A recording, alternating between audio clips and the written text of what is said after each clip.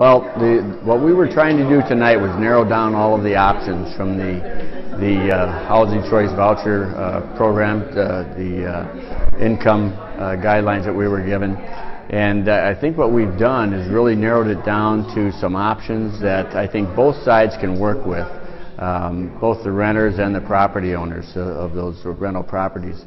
And I'm really hopeful that, once this goes back to the committee, the source of income committee, that they will come up with a suggestion that really I think both sides will find agreeable, that they can work with.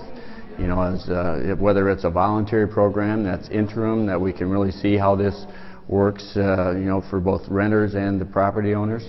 But really I think we're going to see a better program in the end, one that both sides can work with and really give people choices, which is their right, and give the property owners the right to manage their property and maintain it in a quality manner.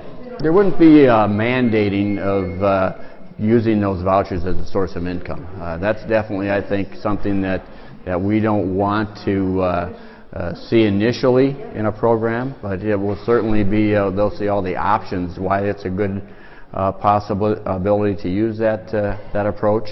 And I can see a program that is voluntary in nature, so we can really get more data on how it's working and tweak it before it becomes something that will be mandatory in an ordinance, long-term ordinance. I'm very happy with the options that the council is going to consider. We were always looking for a compromise of some kind, and we'll be happy to work with the council on the wording of those options and do whatever else we can to increase the amount of voucher holders.